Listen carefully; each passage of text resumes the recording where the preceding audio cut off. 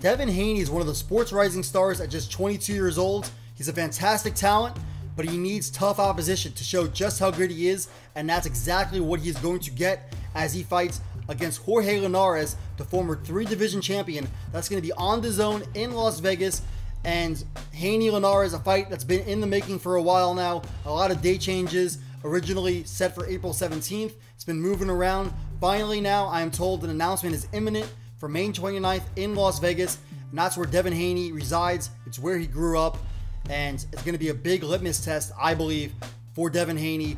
Jorge Linares, not in his prime at this point, but he gave Vasily Lomachenko a really tough fight 3 years ago.